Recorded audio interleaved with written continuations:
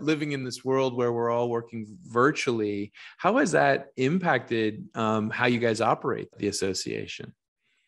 Yeah, I think, a lot of companies that were doing, whether it was face-to-face meetings or face-to-face conferences, education is still important, and making sure that you have access to resources, and you just have to shift, and you have to adjust to the current environment.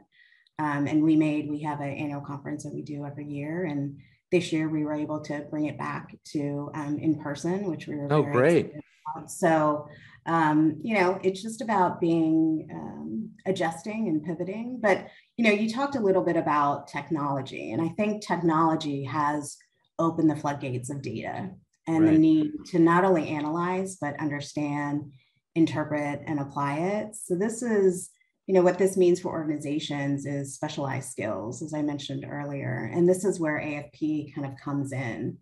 A consequence of the age of data is that more resources are shifting to data analysis. Automation will eventually handle more traditional, accounting functions. So this is why FP&A, financial planning and analysis, is really driving the future of corporate finance, and why we developed our FP&A C certification in 2014.